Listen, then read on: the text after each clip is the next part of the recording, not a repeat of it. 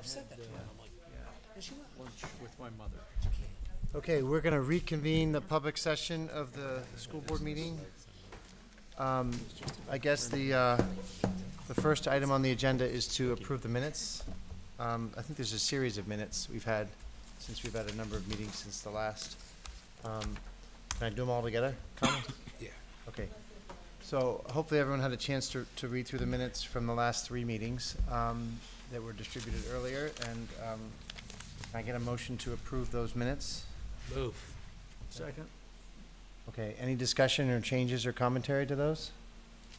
Seeing none, all in favor? Aye. Aye. Thank you, the minutes are approved. With that, I think you're up. Thank you. Good evening, everybody. Hope everyone had a nice break and are ready to go and recharge for the last bit of the year that we have left, a couple of months. Can't believe it's here already. Goes by very, very quickly. The first thing as part of my report on the agenda, I'm going to ask Karen Peterson to come up to help with this, is the track dedication. So we have a resolution that I'd like Karen to come up to, as the athletic director, to ask the board for approval of the track dedication resolution to Coach Mitchell. I don't know, do you want her to read it, or are you okay with not reading it? I think this is the same resolution you read last time, right? It Be is. a dramatic reading, Karen? Dramatic read, if you don't mind. What? A dramatic read. Oh, I'm not sure if that's possible. I like a good dramatic reading, Karen. I don't think so.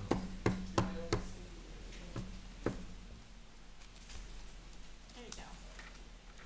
Karen, we have one up here for you if you'd like. Here, Karen. It's okay, Karen, you want my list over? Yes, so as I mentioned last time, and we had a lot of students here that spoke on behalf of Jim Mitchell, but I'm pleased to present this resolution to name the track the James Owen Mitchell Track.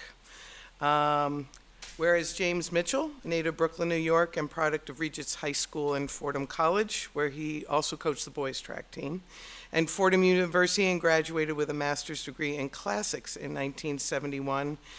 And whereas Jim Mitchell started his teaching career in Bronxville in the spring of 1978 as a Latin teacher and started the girls' outdoor spring track program in 1979, and by 1981, James Mitchell had started the girls' cross-country team and girls' indoor winter track program.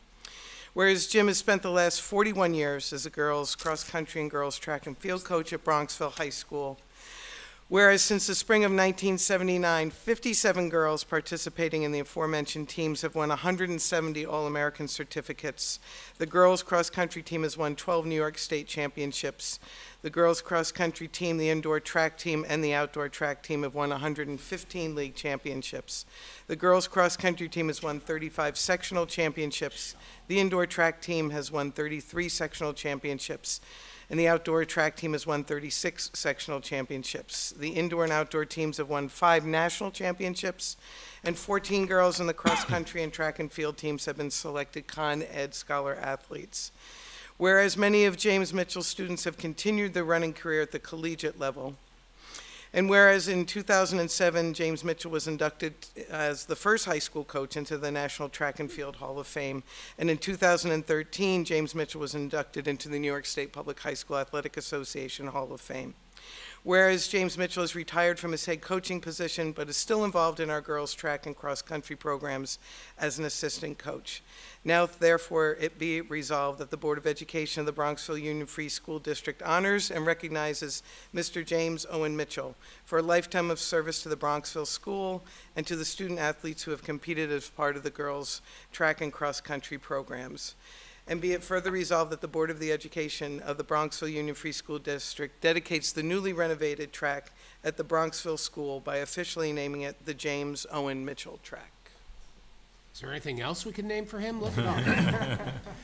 I would also say that I know Karen received a number of emails, as I did, from alum and former runners and people who knew Coach Mitchell very well, not only as a coach but as a teacher, And it was really heartwarming to read the impact that he had on their lives, not only within the track world, but outside of that as well. So it's quite an accomplishment. Yeah, they were great reads for sure. Yeah, they really were. So. If we do this, does he have to keep doing it? And if he We're not, yes, yeah, we'll make that happen. this is great. It's not every day you get to do something like this, so it's a real honor on behalf of the board to do this, and look forward to presumably a ceremony to accept it once we've approved it. So, Yes. Any comments or discussion? Okay. Can I get a motion to approve the resolution? Move. Second? Second. All in favor? Aye. Great. Thank you very much. Thank you, On behalf of Karen. all of our track athletes, thank you. Thank you. Thank you, everybody. Thanks, Karen.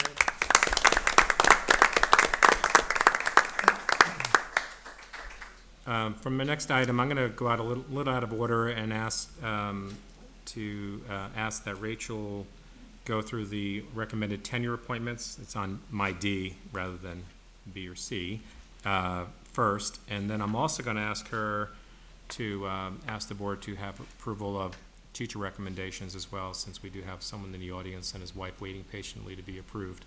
Very nice.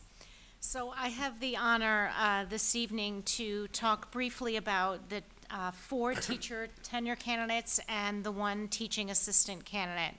And I must give credit to the principals who wrote their recommendations to Roy and the board so eloquently. And I'm going to be citing them to give the community a sense of how proud we are of these tenure candidates this evening. The first is Brittany Brea. As secondary mathematics, currently in our middle school, and she came to Bronxville with experience in high school, but quickly adapted to the needs of middle school students.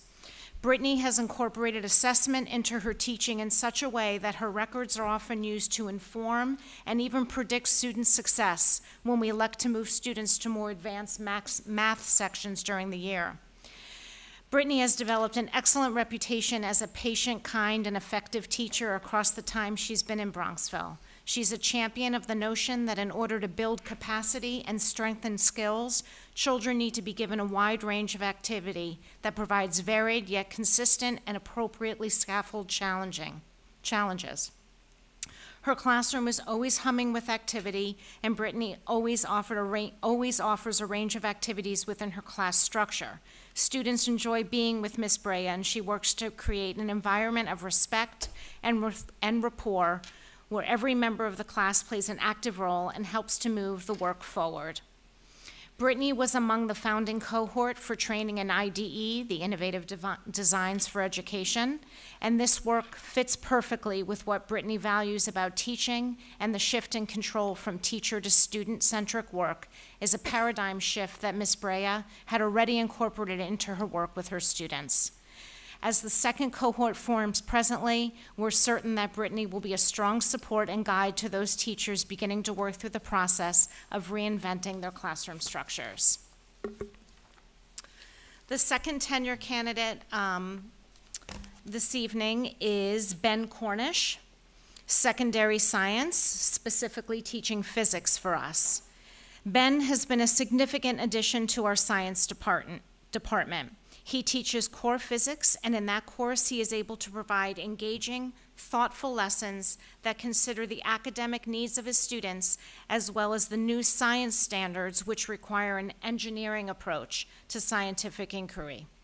Ben's been instrumental in developing and delivering our advanced physics course, which has evolved into a computational physics course.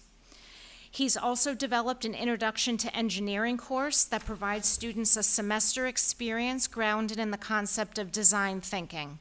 Students are challenged to approach real-world problems, iterate, embrace failure as a key component of the design process, and produce prototypes as possible solutions. Ben has kept informed about the field of engineering and computational physics by attending conferences across the country that expose him to the cutting-edge technologies and curriculum developments that other schools like High Tech High are infusing in their classrooms. Ben's a fantastic teacher, an innovative practitioner, a leader in our high school, and is always willing to support student learning. He regularly has 10 independent students working with him on projects from drones to AP Physics C online courses. He has added tremendously to our science department, introducing a variety of new courses that provide our students with real-world experiences, as well as computer program exposure that will leave them well prepared for college and beyond. It is important to note that he is also the coach of our varsity mountain biking team, and this has been able to provide students who have traditionally not participated in varsity athletics the opportunity to be on a varsity team. Our third tenure candidate this evening is Erin Kind, guidance counselor. Erin's been a significant addition to the high school guidance department, providing informal leadership throughout the last 3 years. Upon commencing his position, Erin was given the most complex group of students in the high school. He has researched and mastered the information required to make informed decisions for his students and has been able to comply with all requirements to provide them with the coursework and services they need to be successful. He has made important suggestions both from his experience at Bronx Science as well as from conferences he has attended during his time in Bronxville. In addition, Aaron is the faculty advisor to our student-faculty legislature, and as such, he's been instrumental in helping students to organize and deliver SFL Day the last 2 years. He's also helped our student leaders brainstorm ways to increase our school spirit. Aaron has innovative ideas and continues to expand services provided to students as well as so we can best position them for colleges and universities. The last teacher recommendation this evening is Rachel Sugarman, also secondary mathematics in our middle school. Rachel's background in elementary education and gifted instruction made her an immediate fit in our middle school. Rachel's teaching load has included both Math 6 as well as Math 6 Accelerated, Math Craft, and advisory classes. Rachel immediately reinvented the experience for middle school math students upon her entry into our school. She has incorporated a variety of innovative projects and classroom experience where students get to use math to solve problems as they develop answers to bigger questions. Rachel's classroom is inviting and her door is always open. Her smile and laugh permeate the halls of the 3rd floor, and she makes a real effort to help students navigate the social and academic levels of school. Students seek Rachel's advice and help in several important issues, in which cases she has been able to help students get what they need from school. To continue her work with students after grade 6, Rachel has volunteered her time to work on the middle school newspaper.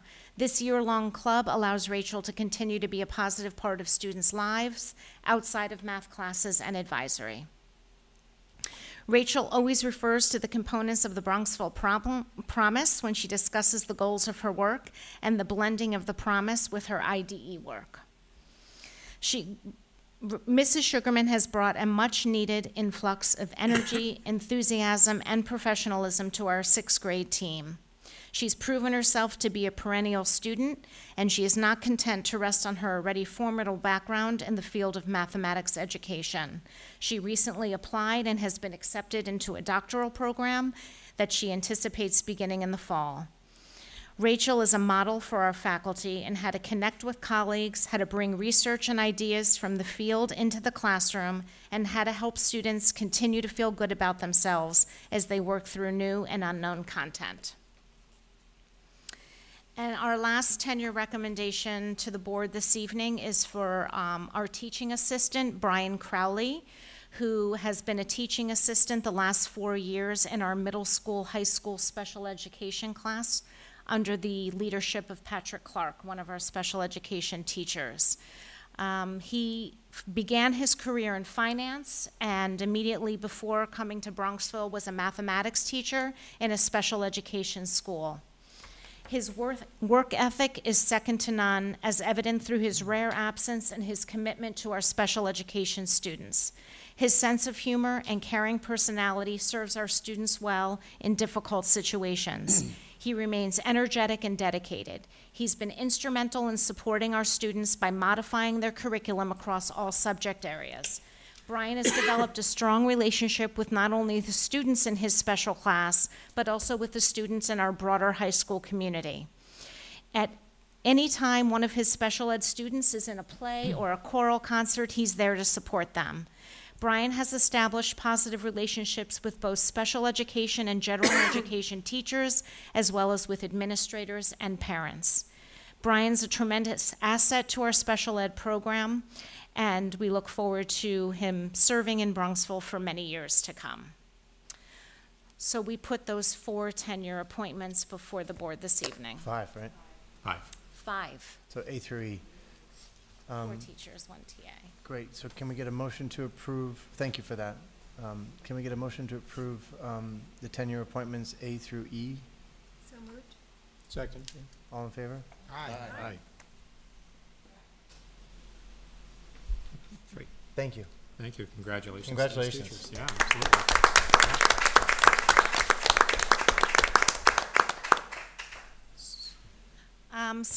We're going to continue with our personnel resolutions this evening, given that we have one new teacher in the audience this evening. So thank you, Brian Haling, for joining us this evening. You have before you, under certified staff, resignation, as well as a number of family leaves. In addition, there are 4 new teacher appointments. These were all budgeted based on our early notification retirement incentive, and that includes Brian Haling as in our high school math teacher, Chris Hart, a new high school social studies teacher, Catherine Westerheim, sort of new. Some of you may recognize her. She thought better and has moved back from Texas, and luckily we had an opening. As well as Michael Whalen as a resource room teacher in our high school. In addition, you will find a revised list of teacher mentors, a .1 overage to cover one of our family leaves, teacher aide resignation, as well as a new substitute teacher. In addition, you have before you this evening a resolution appointing the election personnel for the annual school budget vote and board election scheduled for May 21st, 2019. In addition, we're asking you to approve the creation of a new civil service title, payroll clerk, as we had discussed in executive session, as well as revisions to our co-curricular stipend lists and spring coaches roster. Also like to point out that we would like the appointment of one of our students, Molly Denning, as a student videographer for our student events. So you have before you resolutions A through R. Great. Any questions on those A through R? Can I get a motion to approve A through R, please? Move. Second. Okay, all in favor? Aye. Aye. Thank you. So, Rachel, where do we sit with the openings now that for the retirements? So we have a few more. We have a part-time art position in the elementary school, as well as a PE position in elementary, which is a shift. There was a high school PE retirement, but we're doing some internal shifts, which results in an opening in elementary PE. So that's well underway. In addition, we have a few more openings in middle school, including the 6-12 band position as a result of Vinny moving out of the country. And we also have just completed the search for the middle school resource room teacher, so that'll be on the May 9th agenda. And I think we are complete in high school. So we're in good shape. The early notification incentive worked the way it should in terms of allowing us to get out to the market early. Quickly. So I'll go back to my report, but Brian, congratulations. I'm Yeah. glad you're here. Thank you. Welcome.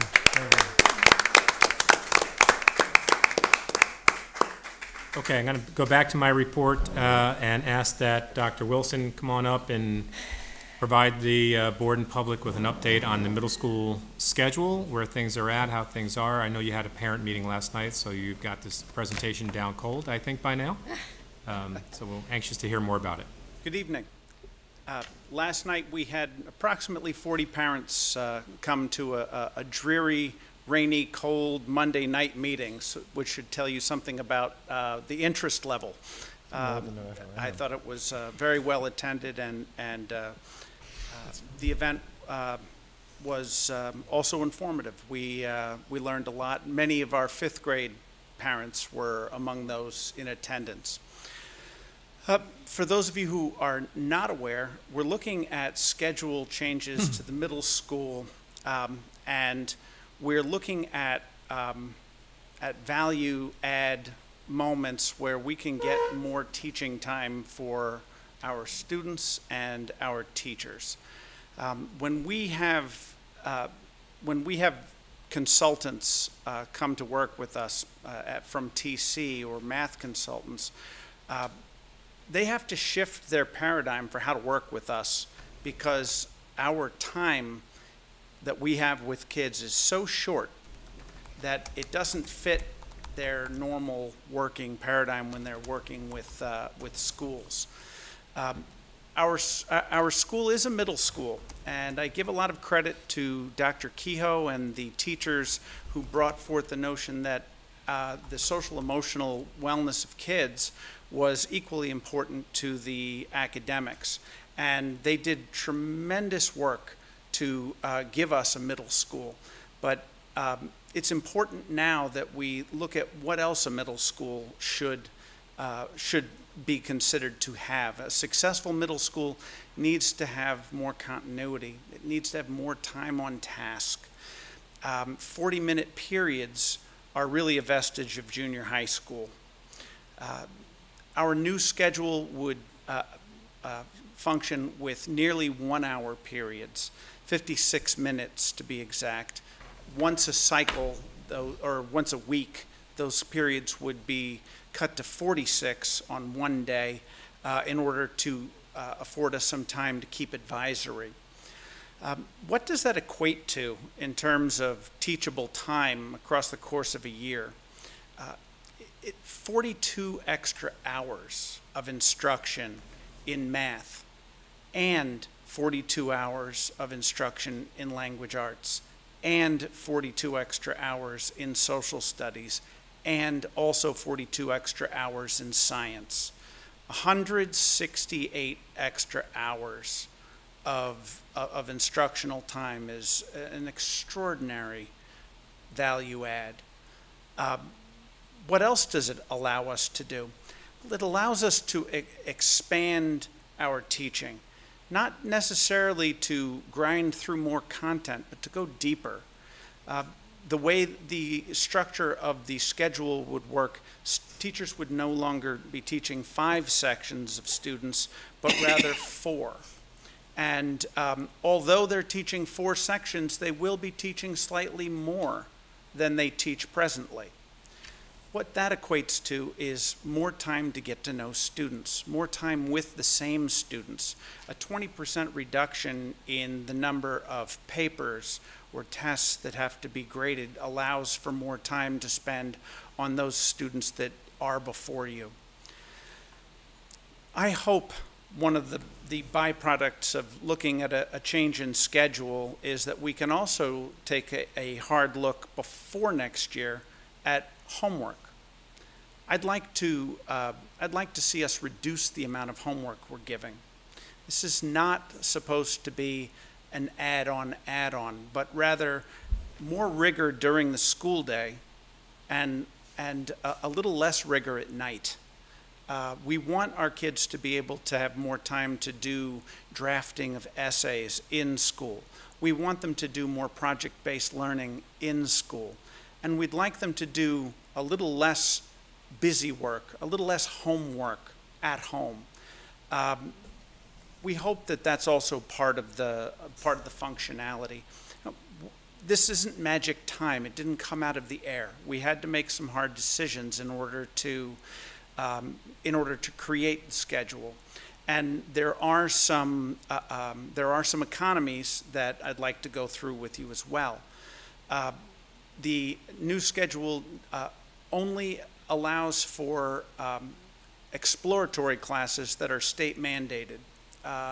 So the art program, the tech program Mr. DeStefano runs, the computer program, those, and the health program, those remain intact. They will not meet as often. Rather than meeting on a 6-day or 5-day with a double block and then not meet the next day, they'll meet 4 times a cycle. They'll also have 2 sections rather than the single section that we run now. So numbers will be much more favorable. Numbers in exploratory classes can be the highest in our building, at sometimes bumping into 25, 26. We expect those numbers to be much more favorable at 17, 18. So that's a benefit. There's some economy from world languages. World languages would follow a similar pattern where there would be multiple sections of world language on each grade level, but they would also meet on the 4-time a 6-day cycle schedule, rather than the 5 times that they meet now, with one of them being a double block. What does that equate to in the year? It means about 13 hours less language instruction in the year.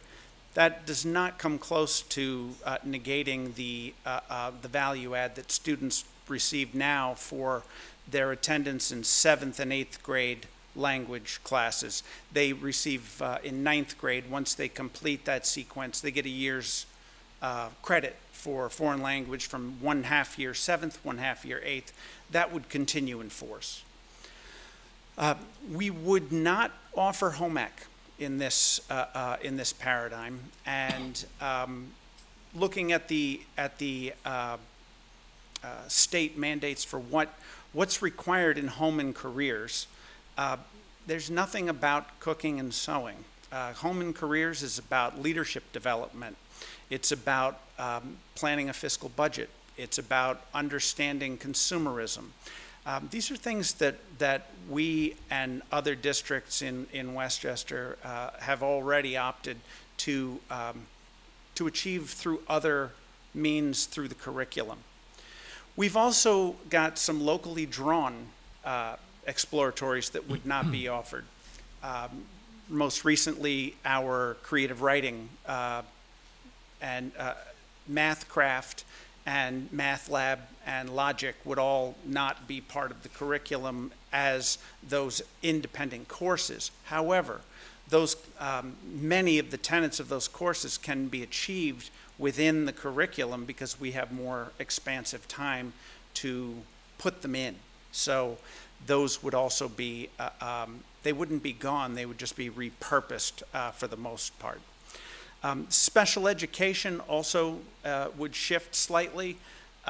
We would not have space for modified language, and modified language right now is not a choice. We assign it based on where there's space, and currently it's Latin, but we would not have a modified language program for students in special education. And we also feel that that's probably reasonable given that it's not something that's done everywhere. And more importantly, as you're grappling with the English language system and the math symbol system, you don't need another language system to compound what you're doing necessarily.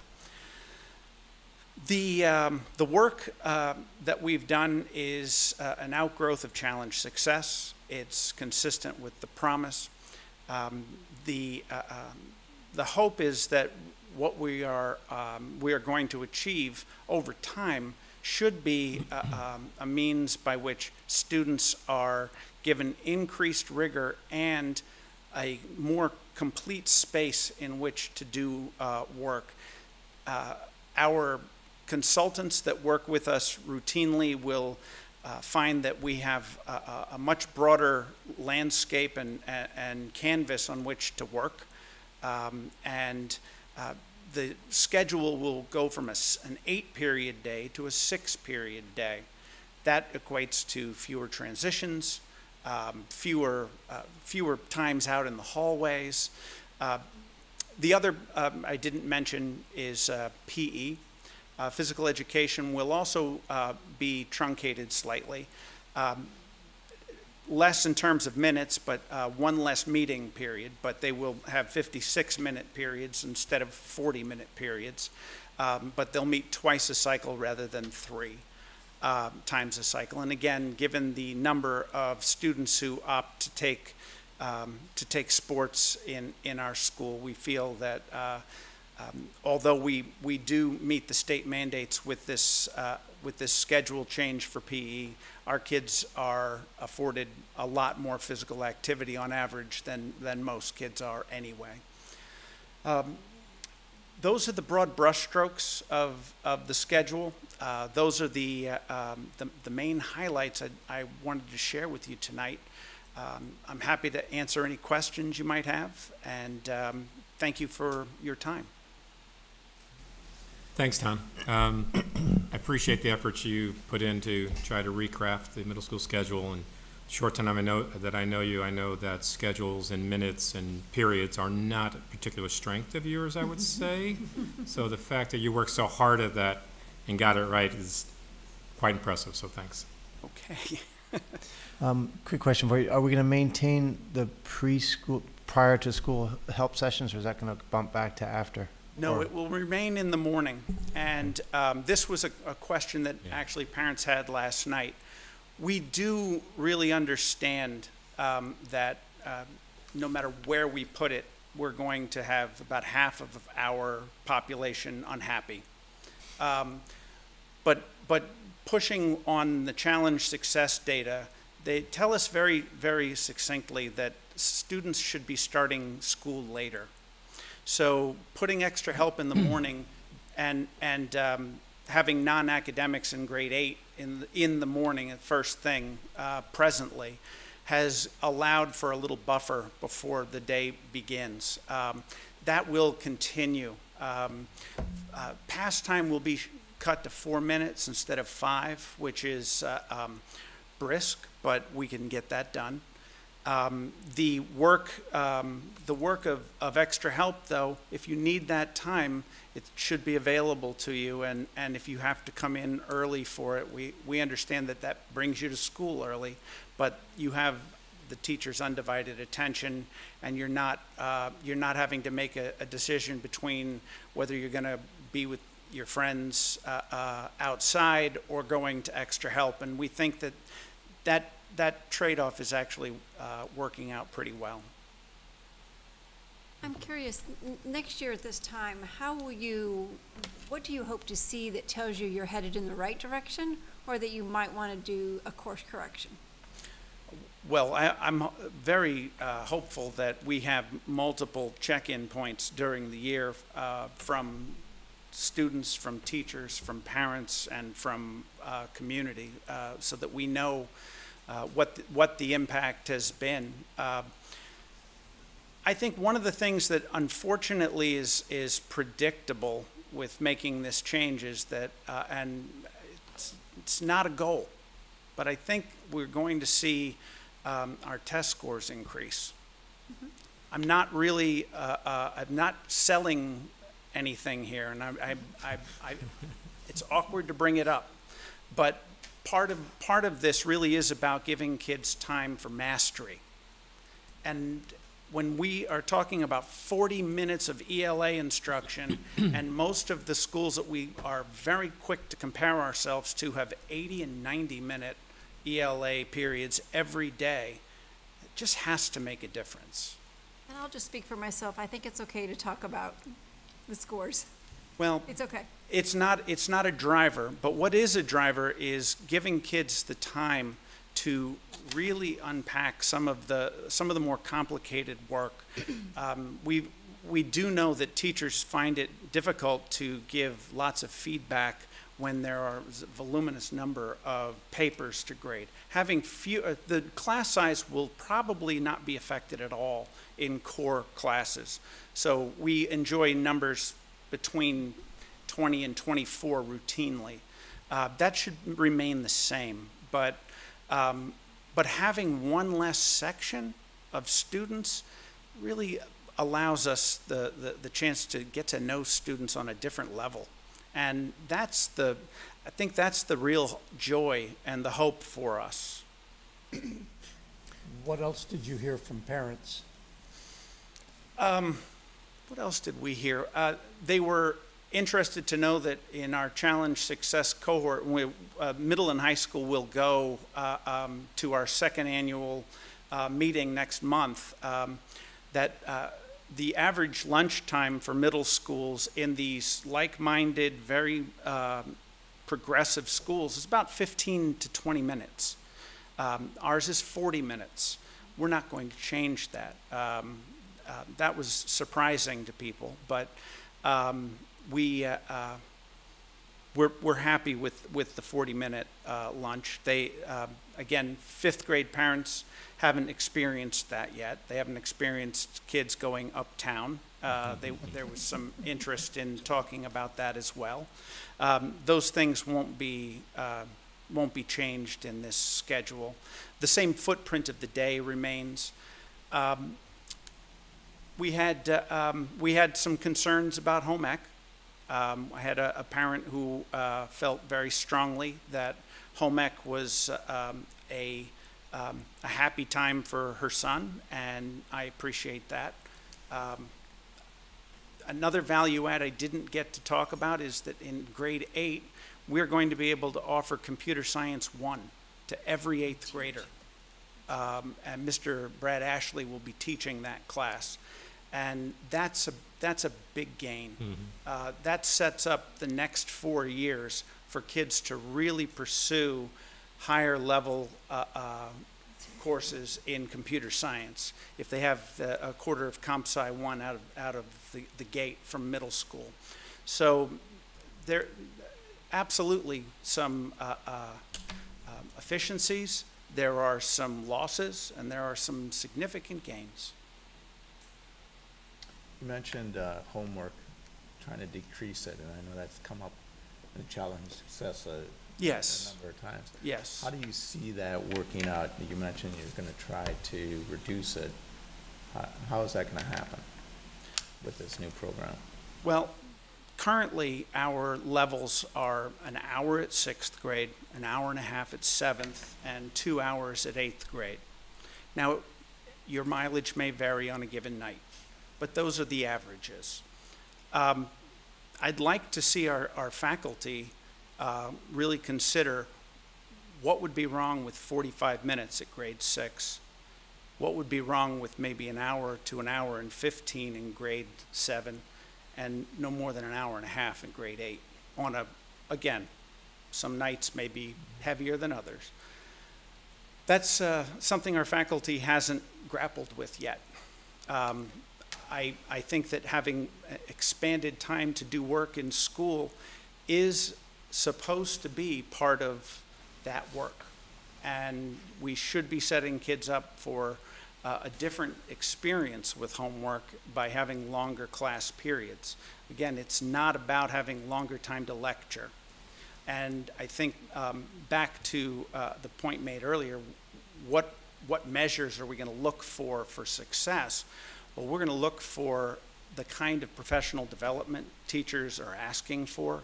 We're going to look toward the kind of PBL work that teachers are willing to put in. How does IDE fit in with these things? These are all contiguous goals, and they are achievable simultaneously.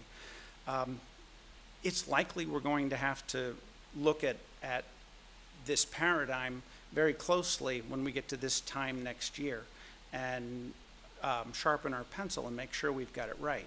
There's no such thing as a perfect schedule, but are we doing the best we can for our kids with what we have? And we'll continue to do that work. Any more questions? Thanks. Thank Tom. you for your time. Thank you very much. Thanks. Mr. Carlin.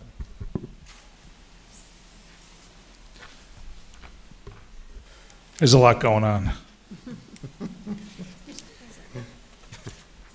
I'll start with the financial report for the current year. Our surplus is edging up towards $500,000. I hope to get there, but regardless, we're going to be pretty close, which fits in with the overall financial plan for the district in allocating pretty close to what our natural surplus is to offset the tax levy in the budget. For next year. Now, speaking of the budget for next year, there's going to be a public hearing on May 9th. So everyone come out and hear the budget again for the third or fourth time. We have filed our property tax report card with the state, which I believe there's a resolution for the board regarding that a little later.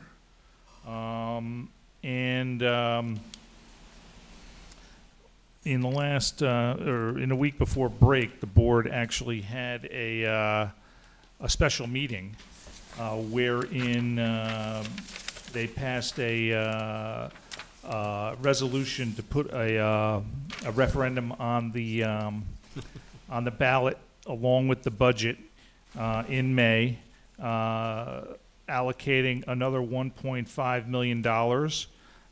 This is not new money in the budget. This is surplus money we've had on hand in our debt service fund towards the already approved $24.8 total million total project for the capital project. And the reason for that is because the bids came in much higher than anticipated. So we're actually doing a lot of cost cut analysis and trying to allocate some extra dollars towards that project so we can find a happy median where we can move the project forward. So I think I have financial action items. I have the property tax report card and then also a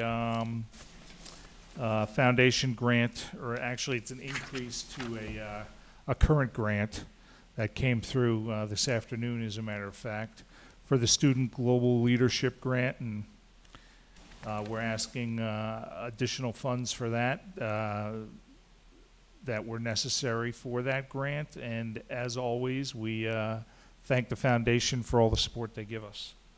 So I would ask that the board pass those two financial action items. So with regard to the report card, that's simply just a state filing you'd make based on That's a state form that needs to be filed. It would have been filed at the last meeting, but it wasn't available on the state website at that point. Okay. So there's nothing really subjective about what No. goes in here? It's filling out a form Okay. with our proposed budget data. Okay, great. Can we take both resolutions at the same time? Can I get a motion to approve resolutions A and B on the financial action items? So move. Second. Okay. All in favor? Aye. Thank you. Next, we have the reason this meeting is on a Tuesday, which is the annual Southern Westchester BOCES budget vote and trustee election. The budget vote, the numbers are fairly high for the administrative budget this year, and that's not because of cost increases. As far as BOCES is concerned, it's actually due to revenue reduction. They're apparently winding down some kind of surplus that was or a fund that was allocated to offset retiree health benefits, and that in this year and anticipated for next year is really driving up the cost of the administrative budget. Yeah, I saw your explanation for that, Dan. I'm sorry, I don't understand it. I mean, because it talks about a revenue item, and you're talking about a liability drawdown? Yeah, if you look at their financial statements, there's a line item, a revenue line item. Yeah, it's miscellaneous, Yeah. it's miscellaneous income. And according to my question for Southern Westchester BOCES, because, when I ran the numbers, I said, how can that be if your costs are going up 2%, that we're getting a 14% increase in our administrative Yep. budget piece when our average daily attendance has been fairly flat for the last few years. And the reason is that revenue line reduction, which the explanation they gave me is that they're winding down a liability now.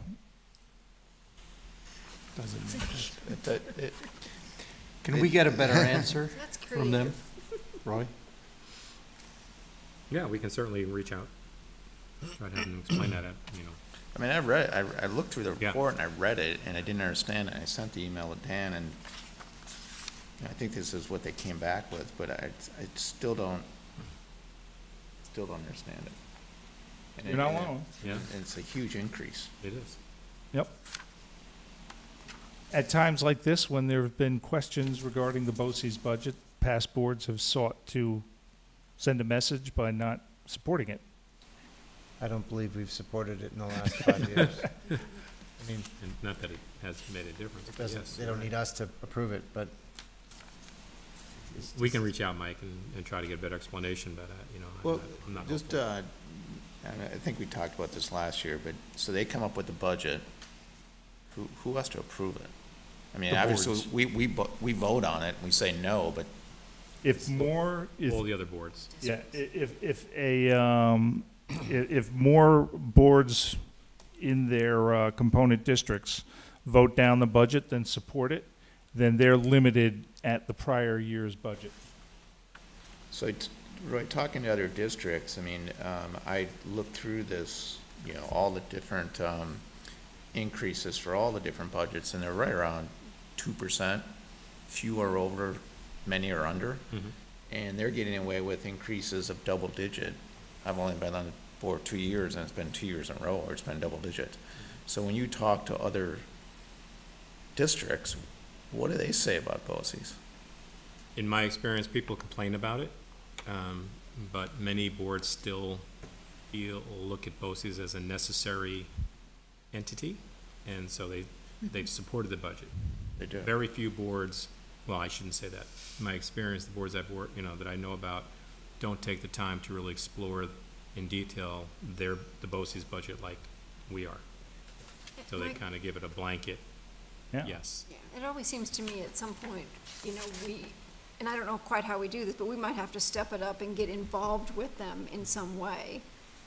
Yeah. Because that's the only way you really can influence it, from what I can tell, because our voting of no, they probably expect it, that we'll do that, but at some point, do we say, okay, we're managing our cost, do we want to help you understand yours better?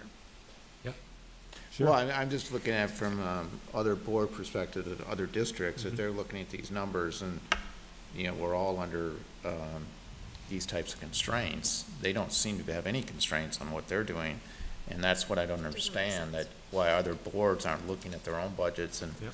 I mean, the absolute dollar numbers aren't huge for a budget of 50 million, but the percentage increase, if they continue at these rates, will become an issue even for Sure. our type budgets. Yep. Is it arbitrary or is it formula-driven? It's formula driven. Well, their costs, they determine the costs and then they spread it out via formula over their component districts. And the formula is the average daily attendance for, I think it lags about a year or two. The other part of the BOCES budget is driven by the services that you use. And we're heavy This part of users. the budget is based on your share of the enrollment in the county. Well, we use them quite a bit, We do. right? We use them significantly for technology. I think we should put They've Mr. had some Forsberg on the significant board issues of with both. their retiree side, which has driven their budgets to, it's not sustainable.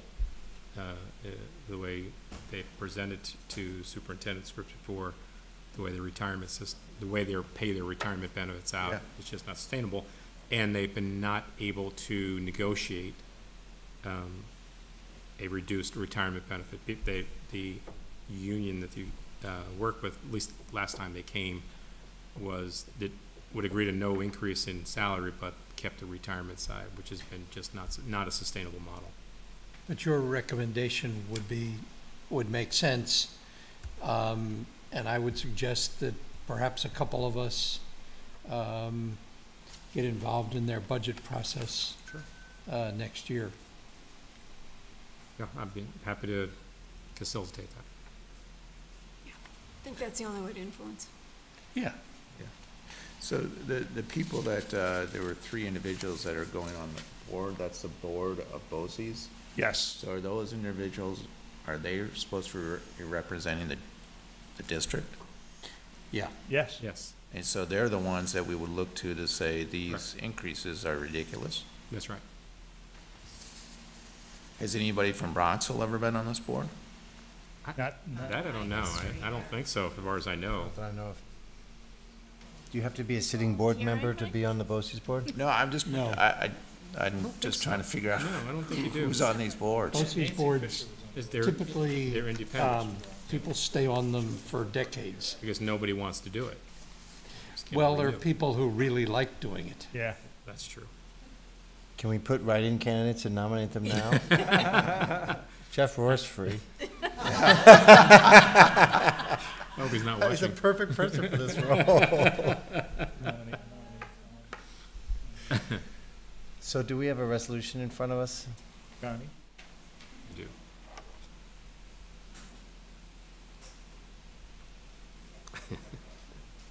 Okay. Some of the people on the BOCES board. Can I get a motion to approve the, 30, 40 to years. vote on the resolution in front of us, I should say?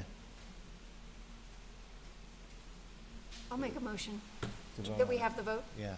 I'll make that motion. We need a second. Second. Any discussion? I'll discuss. I'm not gonna vote in favor of this. That's my discussion. Anybody in favor of this resolution? No. Anybody against? Great. We have 6 noes. Okay, we're 4 for 4 in my tenure. There was one a few years ago that, Not since 2014, maybe. yep. Must have been 12 or 13. Okay. Any other financial, We I have mean, sorry. trustees now? Trustee election. Okay, They're all opposed. can we get a motion to, vote on this resolution? Can we get a second? Second. Okay. All in favor of the slate of trustees, for the BOCES board?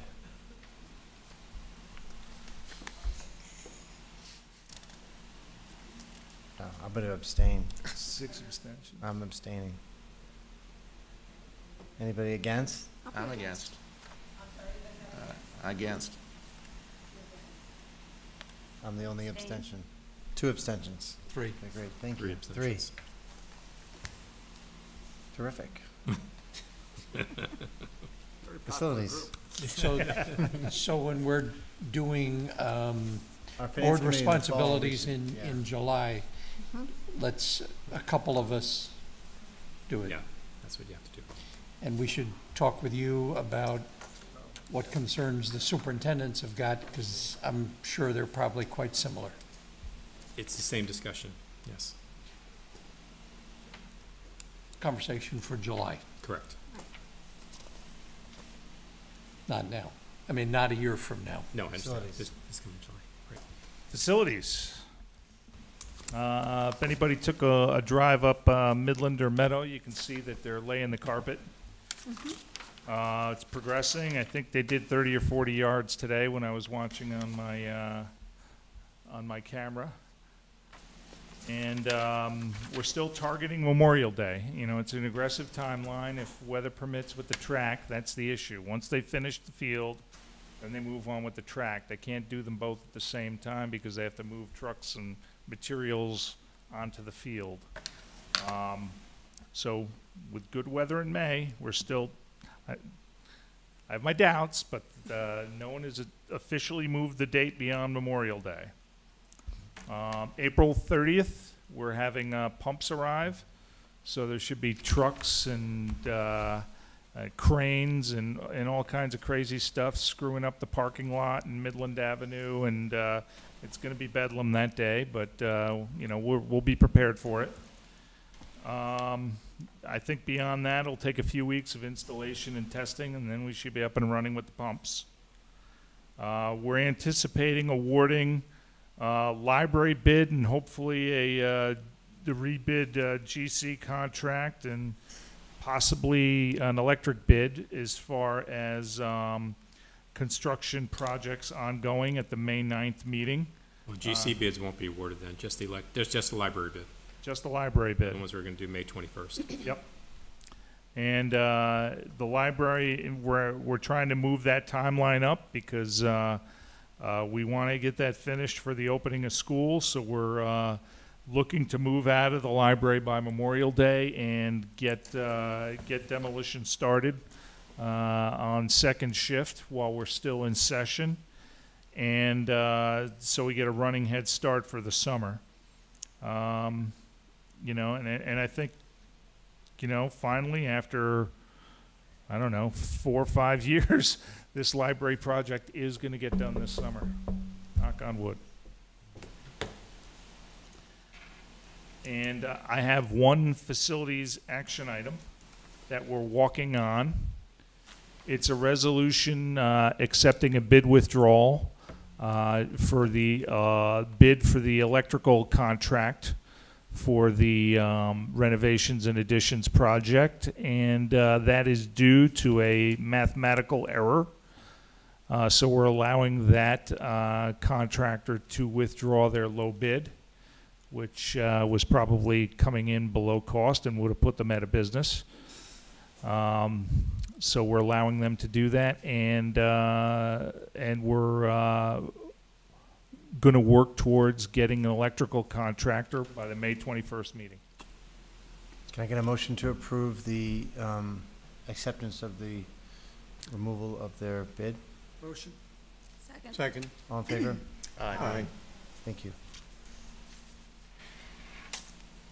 And I think that's it. We have some other action items.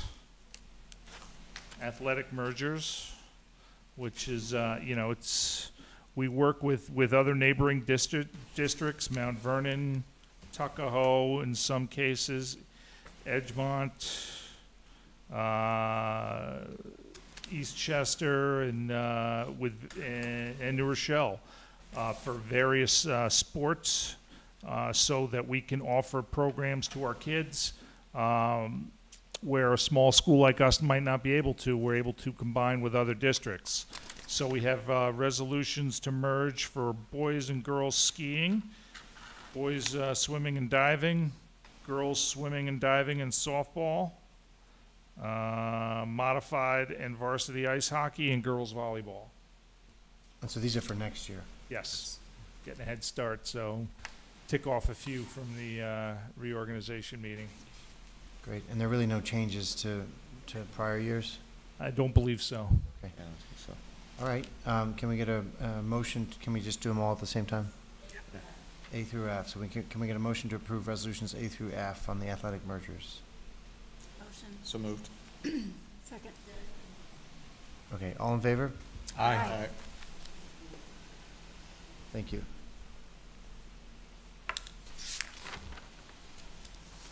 The other item is the approving a compensatory day.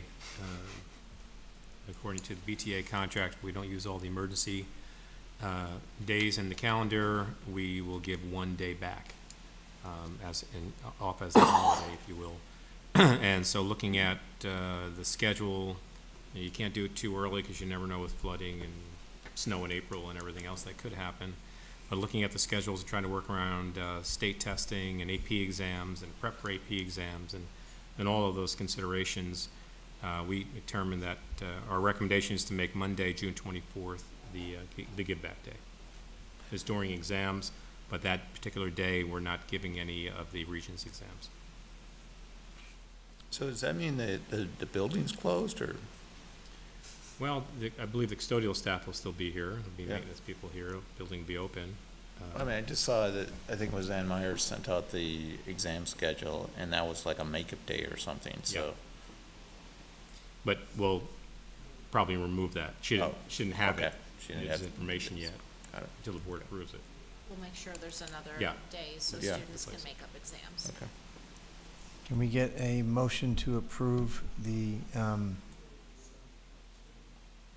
what are we calling this? Calendar change. Calendar change. Second. Any discussion, other than the fact that I will be the least popular person in my family for taking June 24th as the Yeah. Give Back Day? And the seniors don't get a benefit for it. Well, if it makes you feel any better, I'm the least popular person in the entire school, so. This is the Dr. Montesanto Give Yeah, Back Day. Exactly.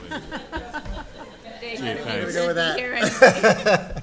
The elementary teachers are the Your only one who will be choice, it was pleased. your decision. All right, all in favor? Aye. Thank you. On to committee reports now?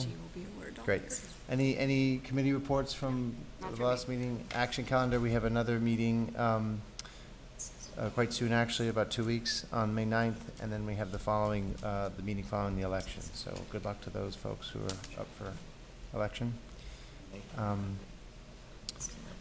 At this point, I guess we can go to public commentary. So anybody from the public who'd like to add to the meeting?